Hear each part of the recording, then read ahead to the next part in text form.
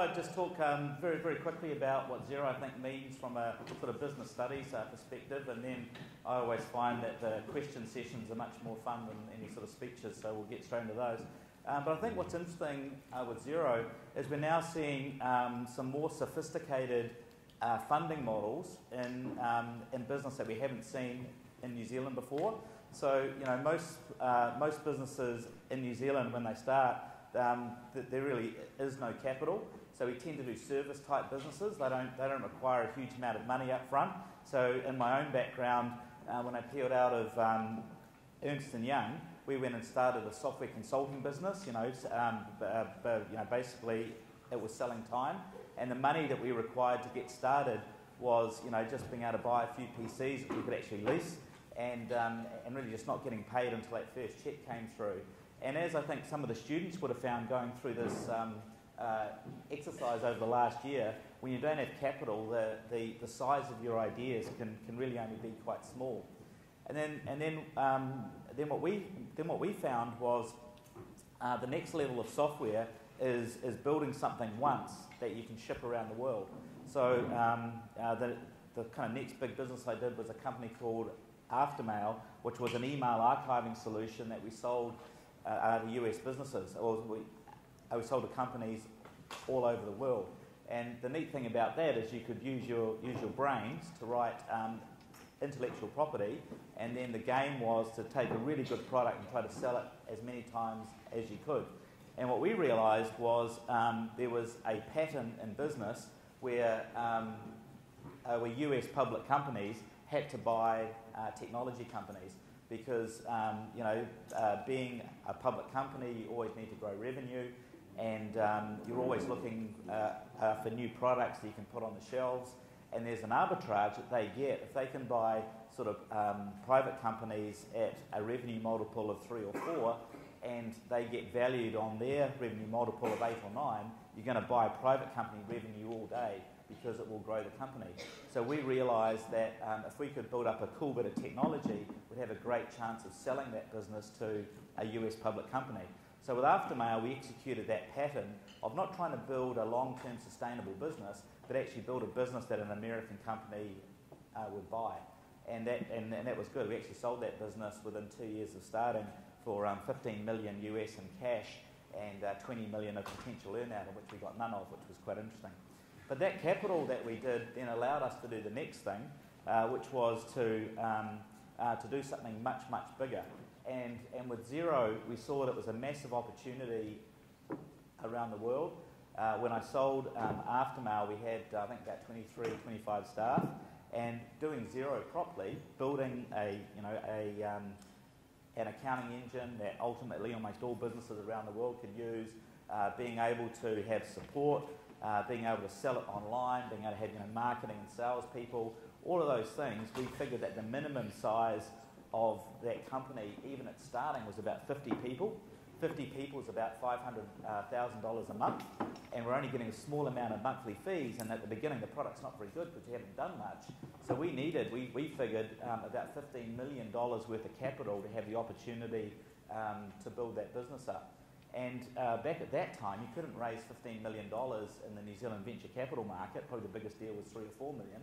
We probably could have raised $15 million if we went up to the US, but then the business would have been worth 20, and we would have been sold by now, because that's how VCs make money. So we were able to follow Jeff Ross after 42 Below, tell a big story, and we raised $15 million. And this was going back 7 or 8 years ago. And that capital then allowed us to put those 50 people in place, and then have the time to build the business. So since then, what's been really amazing is we've raised now over 325 million, I think. We've invested over 200 million in building our platform. We've now created over 600 new jobs. We've got 14 offices, just opened up Denver, and got a big office in San Francisco. The office in San Francisco, the monthly rental is about the same as the annual rental at our beautiful Wellington office. So when I was signing that lease, I was throwing up in the corner. And we've got now over 225,000 customers was the latest public number we put out. And people are investing in our business. We just raised another 150 million US, because people can see that we have the potential to be a 20, 50, $100 billion company. The Facebook-sized company in our space, and there's no one else who's really been funded.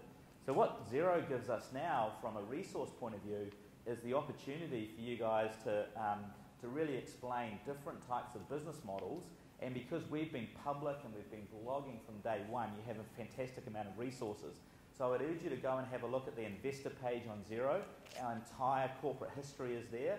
So you can get your students to come in and they'll hear the story. There's plenty of videos on our blog, xero.com/blog, and they can go and search through there and they'll find a really good story.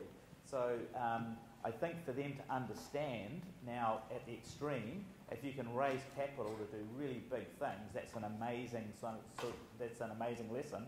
And putting that in context with, most small businesses are actually funded off people's mortgages in New Zealand, and then we've got a full portfolio. So I would just say that there's fantastic resources. We've documented the journey really well. So you'll be able to ask some questions and get your students to sort of dig deep and to understand these different types of business models.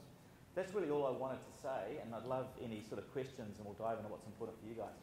Anyone? Yeah, I'll just scream the question out and I can replay it back. The question is, how did you guys raise $15 million at the very beginning? And at that time, we had almost no revenue. We had less than 100 customers, and most of them would have been blood relatives. And we were going to do an IPO. So there's a few things, and a lot of business is about timing. So Jeff Ross had just done 42 Below. So 42 Below was the vodka brand, and he was really the first one on the New Zealand Stock Exchange to say, look, we don't really have a product. What we have is a great idea and some great people. If you give us 15, I think they were about the same sort of numbers, about $15 million, we'll be able to take that and do something really good with it. So do you bet that we could do that? Most people would say no. Enough people said yes. And they sold that business to Bacardi within about 2 or 3 years. So people who went in and put money into 42 Below actually did quite well. So we were able to leverage what Jeff Ross had done, but do it slightly differently. When we did Xero, this was off the back of, we just sold Aftermail, and some of the numbers were always wrong. Some were saying for 65 million. It was 15 million US in cash and 20 million of potential earn-out. So it was about 35 million, maybe it converted to 50 or 60 Kiwi. So, but that was done within 2 years. So that looked really good. I was on the board of TradeMe. I was an independent director, so the closest guy to the deal that got no cash. But people had suddenly seen TradeMe go from, what's that worth? No one had any idea, to be worth, $750 million. So right at that time, there was a lot of hype in tech. And what I made sure was that when these deals were done, that people could see that I was involved with them, because I knew that I wanted to do something big later. So when we did Xero, we were off right at the back of these really good things. We were doing great tech out of New Zealand, and we put a really good board. Sam Morgan was on the board, so we created some perception there. We did a huge amount of market research. Chris Liddell was the CFO of Microsoft, managed to get him to put something into our prospectus. We worked with really reputable bankers, First New Zealand Capital and Cameron Partners. So we did a whole lot of sort of assembly, so it looked kind of reasonable. But and what we also realised is that when you think about investing, you want a spread portfolio of risk, and risk is good because if you have all safe investments, you don't do really well. In a portfolio, you want to have some risky stuff. And a lot of the New Zealand stocks at the time are kind of boring, dividend-paying, kind of boring infrastructure-type stocks. So we thought, well, in a balanced portfolio, you should have 3% of your portfolio should be in things that are really risky. So what's more risky than something with no revenue, but kind of looks kind of interesting? So in a portfolio approach, if there's billions of dollars spent, there should be an amount that gets put into risk. And we didn't have to convince everybody, we just had to convince enough. And so for all of those reasons, we managed to get that 15 million away. And then since then, that 15 million was the start of the journey. As I said, we've raised over 300, invested over 200, which is the money we've spent plus the revenue that we've made. So we have over 200 million cash in the bank, which is amazing for a software company. Imagine if we had said that a few years ago, Andrew, you'd have a New Zealand software company with $200 million in the bank, and we're worth $3 to $4 billion.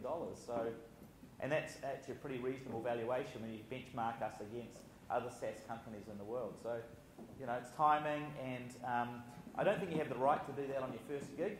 and if you think about entrepreneurship as a series of baby steps, I've done a service business, I've done a trade sale, and that builds reputation, builds network, builds some of your own capital. So the first $1 million into Xero, and the bulk of the money that went before IPO was mine. So you're able to kind of when you've done a trade sale, you can afford to do something big. Questions? You can also tell us a little bit about the product itself, what Xero sells, and how you got about to do that and starting up. Yeah, so what's the product of Xero? So Xero is online accounting for small business. That sounds really boring, but I tell you it's sexy. So the reason for that is the biggest market in the world is all consumers, right? That's probably the biggest market. But consumers don't like spending money on stuff. But with your consumer hat on, you've seen some pretty cool internet innovations. What sort of things have you guys been doing with your consumer hats on as individual people on the internet that you didn't do 5 years ago? Buying apps. Yep, yeah, buying apps. Yep.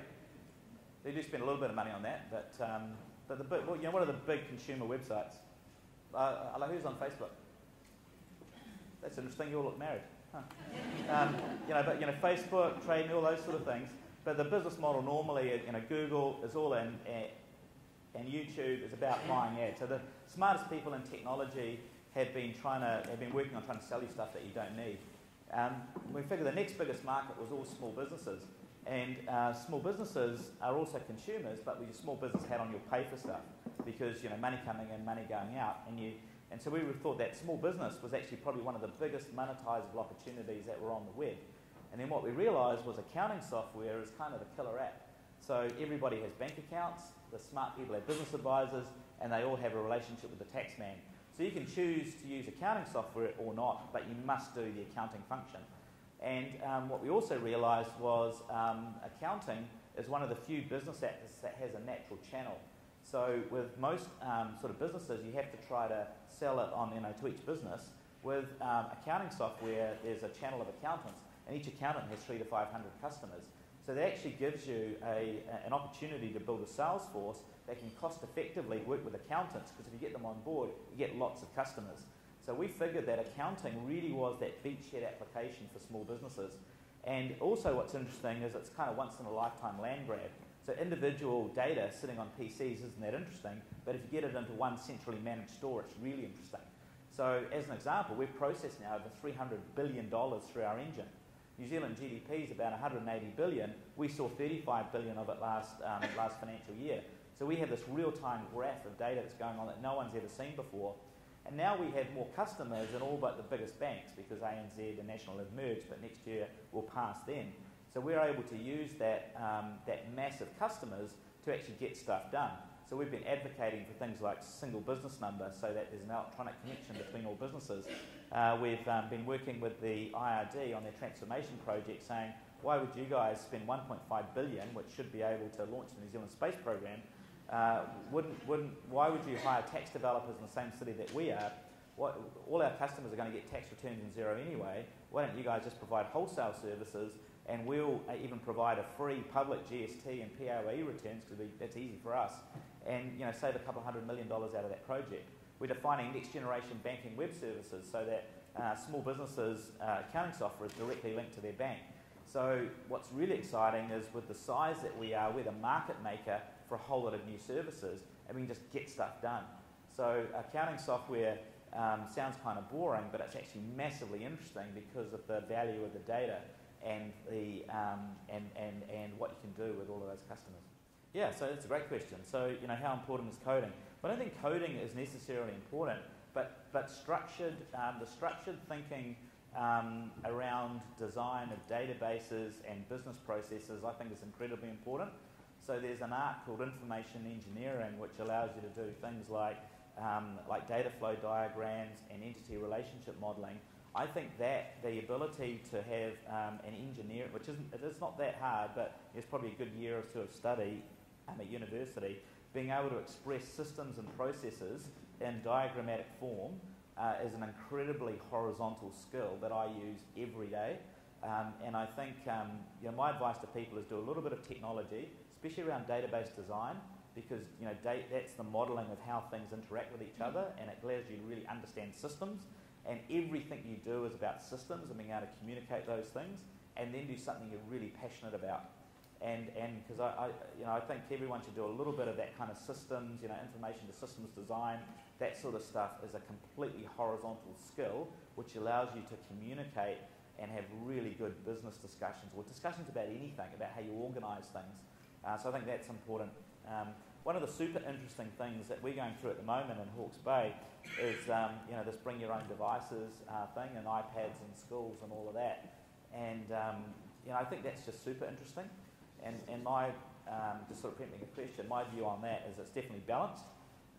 And what we've encouraged the schools to do is to go out and survey their parents to see, because many kids do already have access. We personally sponsored quite a few iPads into schools, and I think people like doing that. So creating an environment where those schools should just say, look, we think that 60% of our kids already have access to devices, 40% don't. The cost of that is X. Get that out there so that some parents or people in the community can donate. I think people like education, so create the opportunity for people to get those devices in the schools so that no kid gets left behind. And ask the question, back to the parents, is technology a problem in your life? And everyone will say, those frickin' iPads, which is such a great babysitting device so you can have a bit of a sleep in, but you naturally think they're a little bit bad as well. So getting that right balance of respect for technology and then not using technology, I think is a really interesting tension that's running at the moment, which you guys, as understanding probably a bit more about technology maybe than others, can really help with. But it's amazing seeing now how our own, first of all, from my 2-year-old who's now 5, when iPads first arrived, wrestling my iPad off her to get out of the house in the morning, through to they just go and find information on their own. So, so my view is, should iPads be in schools? Absolutely. But I think getting the respect of, first of all, looking after something, making sure it's charged, and getting that balance right of when you do use them and don't use them is incredibly valuable. But if you go to the US, Khan Academy, all that sort of stuff, kids are just running on their own with technology. It's pretty cool. Do you have any concerns about copycat competitors, particularly internationally? Copycat competitors. Not really. I think if you go fast, going fast is your best defence. So doing things around patents and IP seems like a pretty negative strategy. So we do have a lot of people copying us, and we just think go faster. What we do like though is it's quite often when more people do it, it actually accelerates the whole industry. So and a lot of people sort of say, I want to tell you my idea, as if someone's going to rip their idea off. The ideas are the easy part. The execution and actually getting things out there and selling stuff is the hard part. So ideas are free, I think. It's actually just going fast and executing is much more important. To reach your goal of 1 million customers, what percentage of the US market do you think you'll need? About 0.01 or something. Tiny. And is that about the same as the UK market? Yeah, I mean the UK market's 5 times the Australian market, so 10 or 15 times ours. So to get to 1 million customers is tiny. Yeah, so we're already getting close to 250,000 already. We put that goal out there as when we had 50,000 customers, so we're 5x from there almost. And we don't even say million anymore; it's too low. We've now softened the language to millions. Yeah, and the reason we did that was just people say, well, how do we value you? We say, well, throw $1 million at the top. Do you think we can get to 1 million? Oh yeah, we'll put that at the top of your spreadsheet, and then the values drop out, and then we look quite reasonable. But once you get 1 million, then they just tell 2 friends, and we have 3 million. So yeah, that's marketing.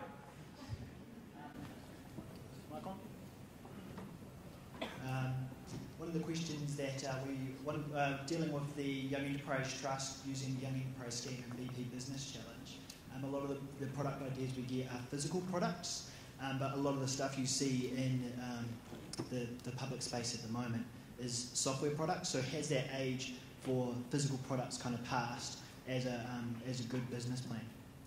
Yes, that's a great question. I think that goes back to the very first thing around if you don't have a lot of capital, you're kind of forced to do those sort of things. So whether it be making cookies or T-shirts. I did like the chalk T-shirt idea though. That was kind of cool. I'd buy that. But that's the thing. So the challenge is how do you... So maybe one of the threads should be not doing the final product, but actually doing the business plan and a marketing plan. So then you're not constrained by capital and get people thinking about the competitive analysis, presenting their idea. And if we did have money, this is what we would do. This is how we would market it. So maybe one of the ways that you deal with that is to think about a business plan and a marketing plan, and maybe even like what does the operational org chart look like?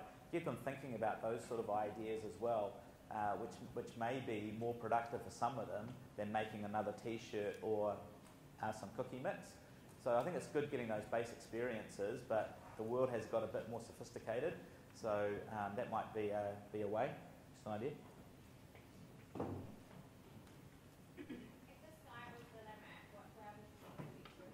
So the sky is the limit because we've got 200 million of cash. So so the question is, what's the future of Xero? So we want to be a globally admired brand that makes business fun and more profitable for people all over the world.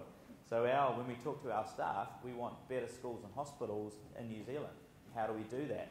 Well, small businesses are the biggest contributor to GDP. 38% in New Zealand. If we could make small businesses, 5% more productive, that's $2.5 billion or something. That is better schools and hospitals. So how do we do that? We provide great software. But what we actually realised that the accounting software is a communications tool. Getting accountants, real people working alongside real businesses and coaching them is actually what makes the boat go faster. Because if you have an accountant working with a small business, you're less likely to stuff up. You're going to do more with their existing cash flow. They're more likely to get a business loan, more likely to hire a new employee, more likely to expand, more likely to export. So that's how we think we make the boat go faster. We think we can do that at scale for the world. In fact, we think we're very well positioned to be the leader in the world. So our view is we will be a $100 billion Facebook-type company, create literally tens of thousands of jobs. In fact, we've probably even created 10,000 jobs already around the ecosystem. We have 300 add-on providers that link into us. And we've made business much more fun, and there's a real passion around what we're doing. So we just want to keep doing it. And one of the things that people said, because I'd sold a couple of businesses before, is that people assumed that we were building up Xero to sell. And one of the fascinating things with being involved closely with Trade Me was we saw a bunch of young guys that smashed their financial goals out really, really early.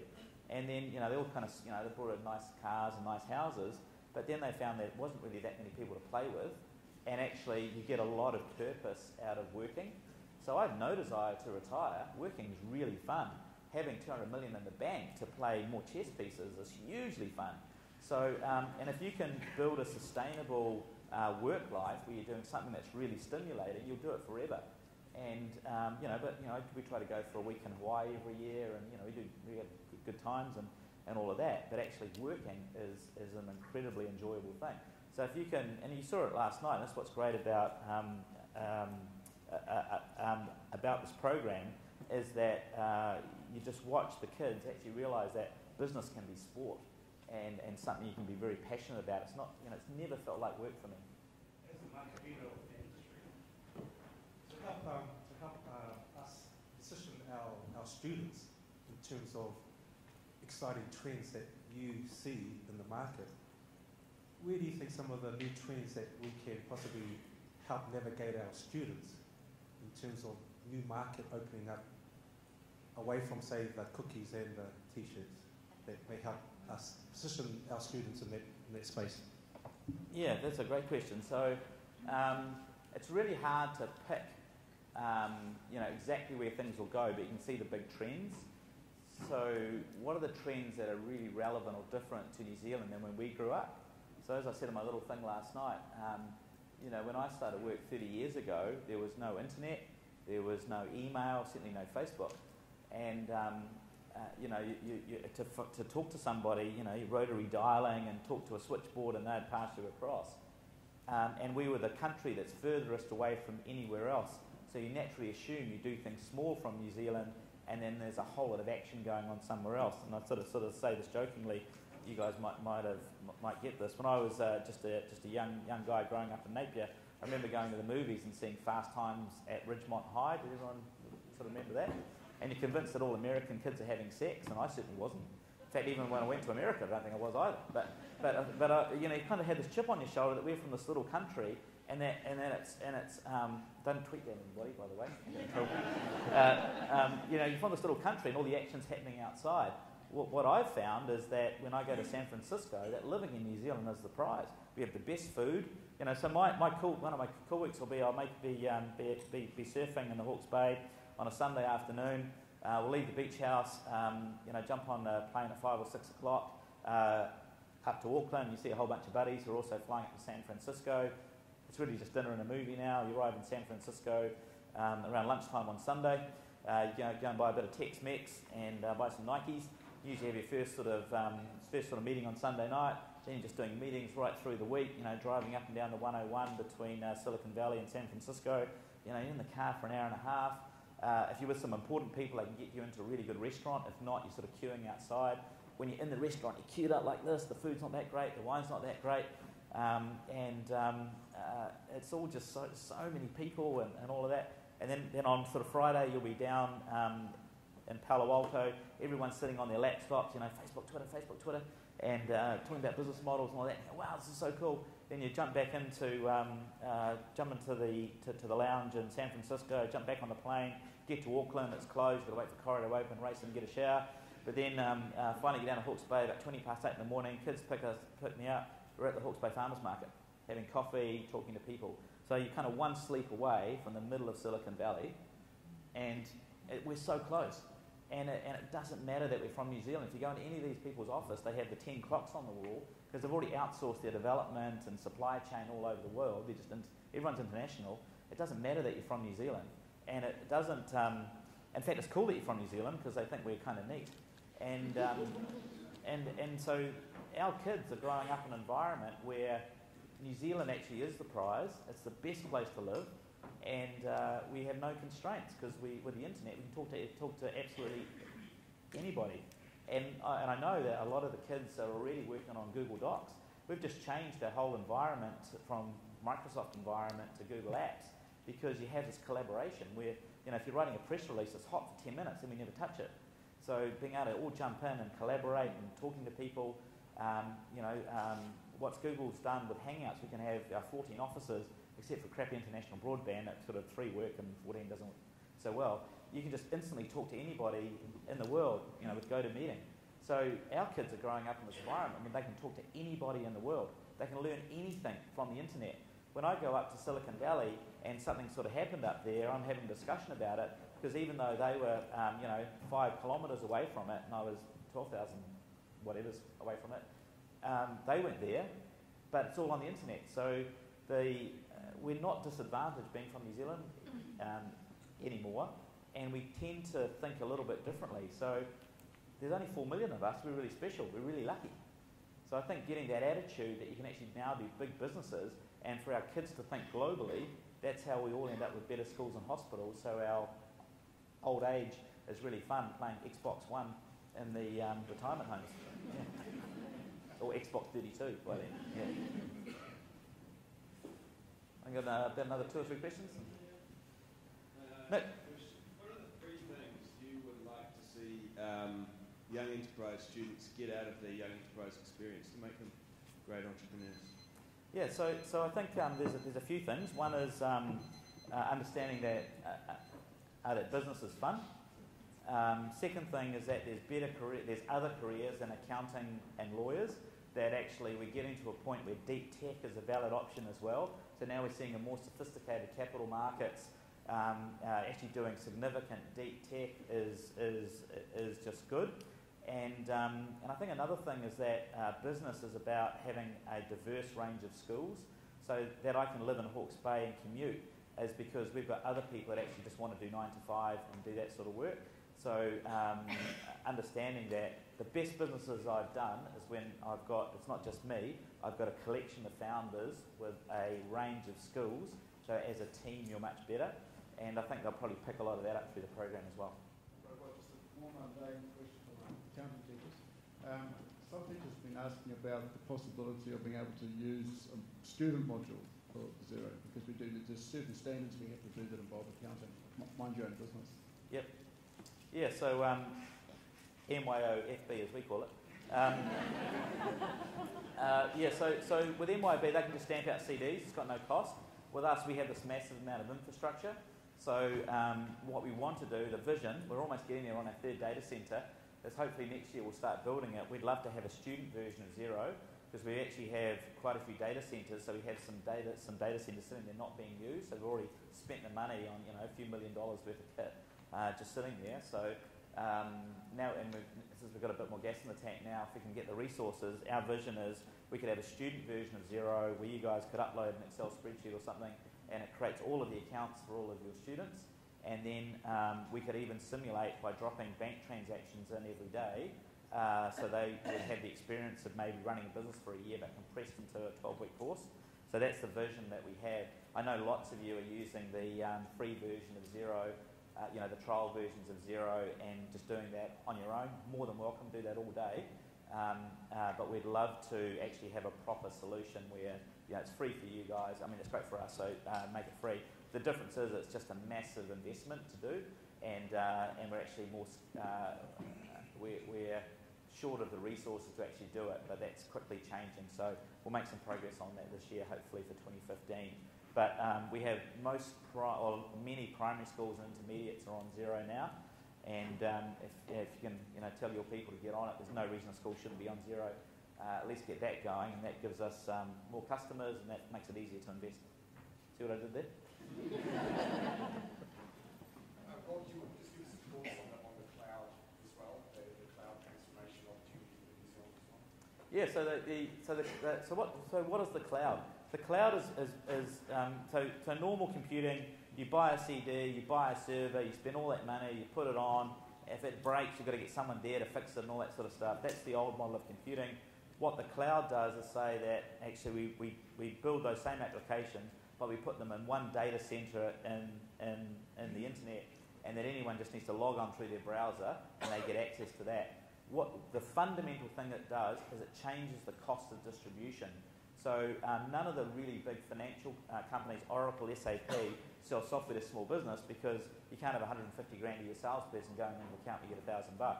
So the brains of software have not focused on that model where you've got to go and install software. The cloud makes it compelling. We can invest. We've invested over 200 million in an application now because anyone can just jump onto it. So what it's seeing is this massive investment, not just in business software, but in education tools. Everything basically is starting to pile into the cloud, and just so much investment going on. The education tools that were available this time last year, there's probably 10 times them this year. And that's the challenge, is how do you actually discover all of those things? So the cloud is compelling, there's no doubt about it. But the challenge is discovering all of the assets. So one of the things you guys may already be doing as a group, but should do, is get a nice forum going so you can share your experiences. You can just use LinkedIn for free, or there may be some stuff in the education already. But I'll create a little forum, one for iPad apps, because there's new ones every day. So if you can find them and share each other's knowledge, that'd be cool. And there'll be a whole lot of other sort of education products and services which are out there. But there will be 10 times as many this year as there was last year, and next year there'll be 10 times as more because there's so much investment piling in. Just part of our jobs are to assist young people moving into the workforce. So I'm interested to know, from your perspective, what's the ideal profile of a person joining your organisation? So we want. So again, it's diverse. So it's a whole lot. The kind of nerdy little geeks. We'll take all of those. But they're too scared to talk to us, so encouraging them to actually go and talk to businesses. Most businesses will have a website with an entry point for graduates. They should all go to university because they're so young at 18. So just going in there, even you can argue whether university is good or not, but they should do it because it's everyone else is doing it. So I think encouraging them into university is keen, but again, a little bit of technology and systems thinking, and then whatever they're passionate about. Microsoft used to hire musicians. Musicians make great coders. What's happened in New Zealand now with companies like us is that marketing is now a real career option. There wasn't a lot of marketing done in New Zealand, certainly not international marketing, because we weren't building a lot of international products and services. But now, we can't really find marketers, and that's a whole sort of range of people. And I absolutely discourage them from accounting and law. Some people should do accounting because we need that, and that is becoming more business management. But shit, we don't need any more lawyers. And quite a lot of those sort of type A's want to go and do lawyer. Entrepreneurs pay lawyers to do the shit work. Like we get these really A-grade people who want to go and be lawyers. Why? Actually build something. Deep tech, and that is really exciting.